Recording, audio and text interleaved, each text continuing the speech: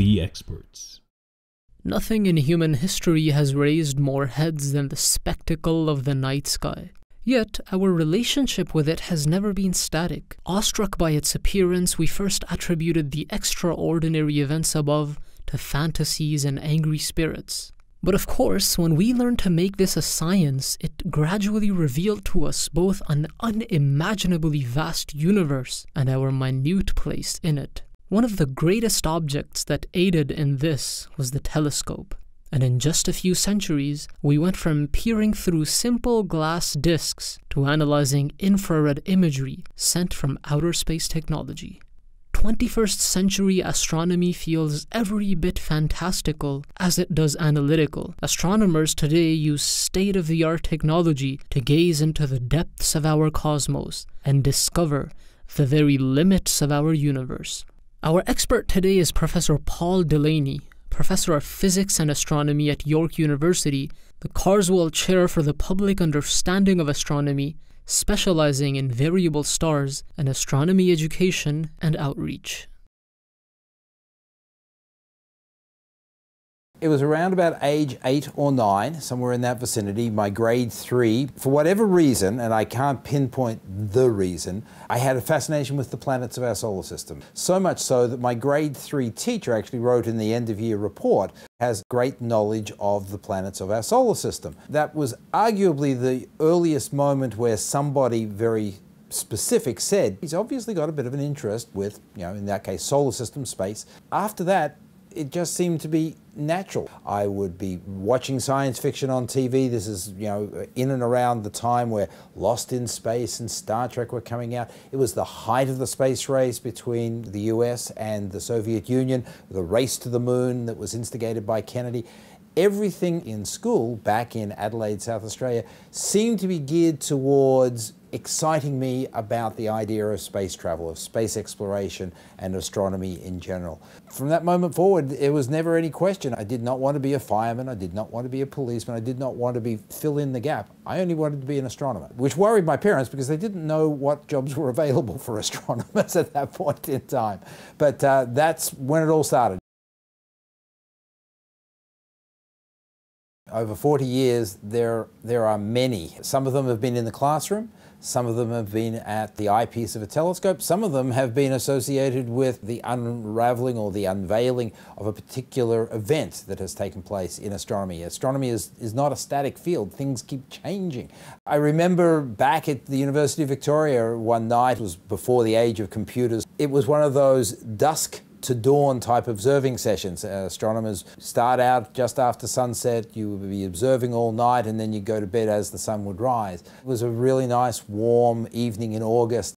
The sky was crystal clear, it was nice and warm. I remember I was in a shirt sleeve environment, the data was flowing, and the degree of serenity came over me, I guess. And some of these really nice moments are literally when it's just the universe and me hanging out together. There's a great sense of calm and beauty associated with it. It's been a much more personal, this is it, this is where I really belong, and I've enjoyed that moment of belonging.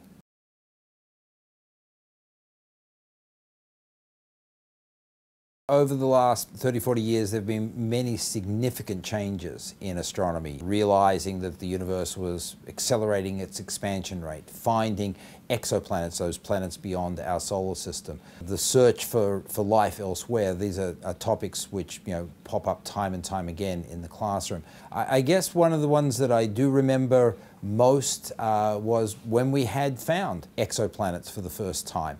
Looking for planets outside of our solar system had been on the agenda, the astronomical agenda, for decades, and I had grown up with it through school, primary school, high school, university, my first decade or so of teaching here at York, looking for exoplanets, Canada's involvement in looking for exoplanets.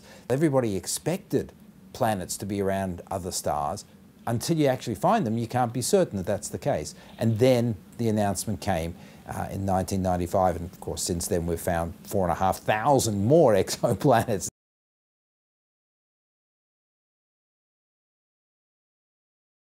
The university gives you the foundation, but the house is still being built all through your career. You read, popular articles, you read scientific journals, you communicate with your colleagues, you watch even presentations on TV. It's a continuous learning curve. And the students, of course, force you to stay on top of it, because some of them are more on top of it than you are in certain key areas. And so you've got to have your full game when it comes to the classroom environment with your students. You can't be shy about learning how to use that technology. A good example is your smartphones.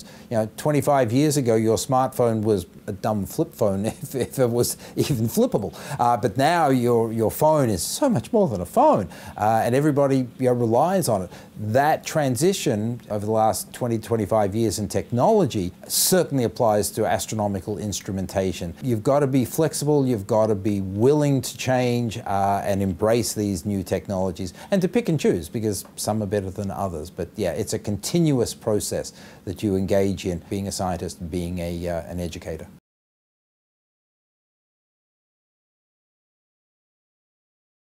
When I came to York, when I was going through my graduate studies, you'd be at the telescope and you'd be taking some images, and then you go to the darkroom and you develop them up, and 45 minutes later you'd be looking at that information going, oh, rats, and you'd have to go out and do it all over again, and so on and so forth. Now, your CCDs, your charge-coupled devices, they're on the back end of the telescope. They're 100 times more efficient. They take an image and you see the results a few seconds later and you go, oh, and then a few seconds later you've got the right image. The CCD has transformed what we've been able to do in astronomy, and it has reached to the point where amateur astronomers have great access to these CCD devices. They're no longer just in major observatories, they are in backyard observatories, allowing amateur and professional astronomers to engage in a way that few other disciplines are able to.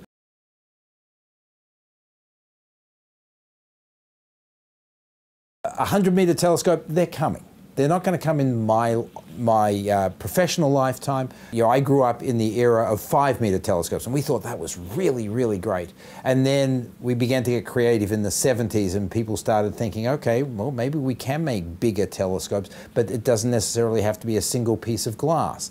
And so all through the 80s and the 90s, the next generation telescopes were being envisaged. We started creating 6.5-meter mirror blanks, and then 8-meter mirror blanks. And then we created the Keck telescope, which was segmented mirrors 10 meters in diameter. And now we've got sort of 10 and 11-meter diameter telescopes scattered all around the planet.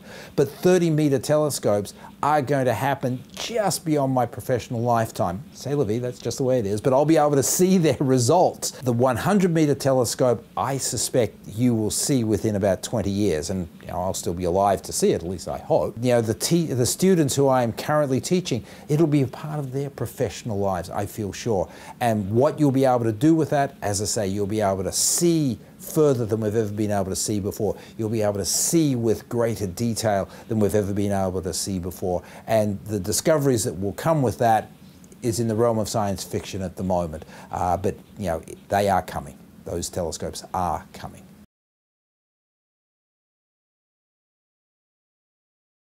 You've got to be prepared to work hard in the physics, math, computer science, engineering realms. It's not for the faint of heart. Not everybody is cut out to do the math and the physics required of this discipline. And you have to excel at it, because you can't reach your dreams with just, generally speaking, a bachelor's degree. You've really got to do graduate work, at least a master's degree, preferably a PhD. So it's a lifelong commitment. And it really does require a degree of excellence, or at least very high competence. You've got to be able to work with people, you've got to be able to effectively communicate. That's not often underscored enough. You can't operate in isolation. We don't build big telescopes. We don't engage in big scientific projects, and we don't go to the stars with rockets and so on unless you're a part of a big group. You don't do it in isolation. So as you're working through all these subjects and excelling at them at the university level, you're also building a team of people around you, and you're learning how to effectively communicate.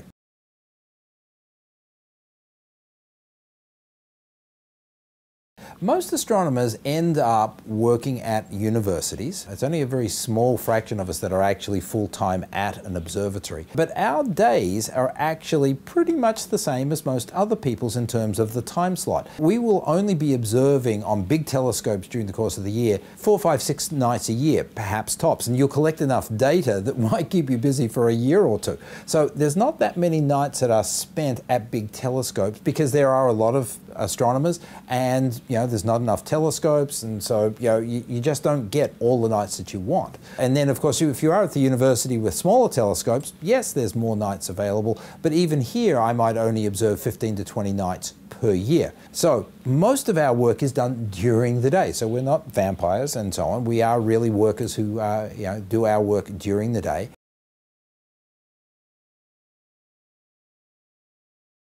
Anybody who spends time at the telescope, looking at the night sky, analyzing the universe from a mathematical perspective, can't help but be struck by the beauty that is inherent in the universe. When I look at the night sky, as I said, I cannot help but be struck by its majesty. Anybody who has been in a dark site, away from the bright light pollution of the cities, it's just gorgeous to see the Milky Way arching overhead. And then the more you explore the night sky and the universe as a whole, the more wonder it beholds.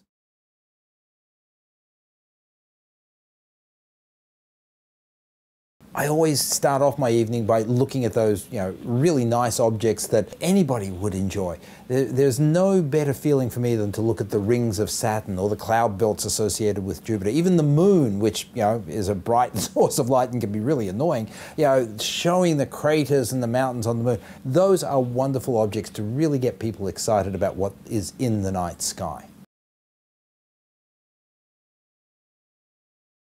I think there are a couple of good reasons why making ourselves a multi-planetary species, as Elon Musk would say, to go to other places. And it's not because humanity needs to try and shuffle people off-world and to reduce overcrowding. You'll never go to the moon and Mars for those sorts of reasons. It's just too expensive to send that number of people out there, and our technology is too feeble. But going to these places gives us perspective. We are going to go there and we're going to find answers to questions that we're asking about the home environment, to be able to sort of monitor and experience other weather systems, to be able to look at other planetary environments and relate that back to the way the Earth is and the way the Earth formed. Having a sample of one, us here on Earth, is not the scientific way. You've got to have more than a sample of one to better understand how this place came into being. But I think at an even more fundamental level, humanity has always been a species of explorers. We've always been interested in looking over the horizon, of traveling whatever direction to see what is beyond our local environment. I think it is hardwired into us to ask the questions of exploration. I like hardcore science fiction. Some of the masters of the 20th century I still like reading. James Hogan, more modern people, Kirby, Heinlein is another one, Asimov, of course.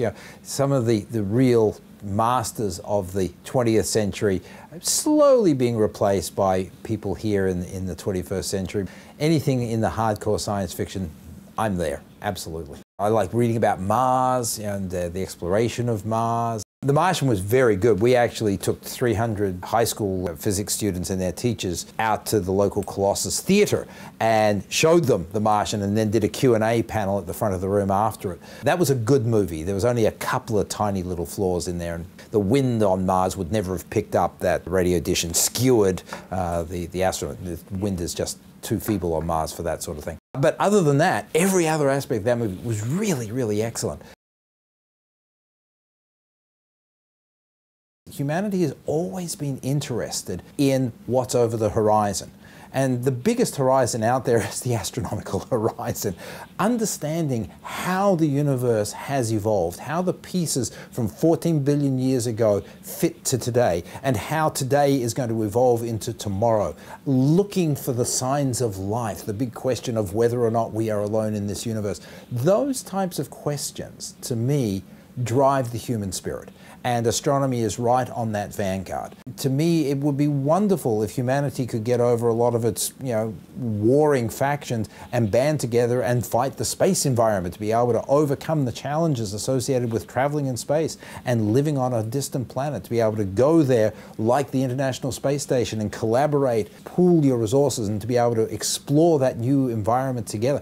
Sounds very futuristic and high ideals and so on, but gosh, those sorts of ideals is what has driven humanity, I think, from the outset. Space environment is just the next huge hurdle for us to be able to overcome. So I think at a fundamental human spiritual level, we need to explore.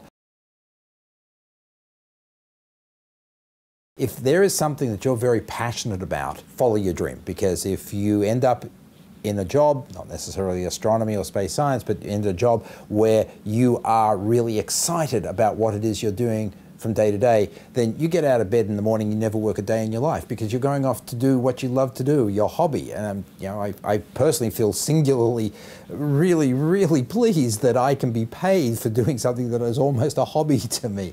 Never worked a day in my life, and I'm proud of that. Join us next episode, where we offer a novel angle into this very field and ask another expert fundamental questions about our universe. That and a whole lot more in the next episode as we continue our journey of knowledge with the experts.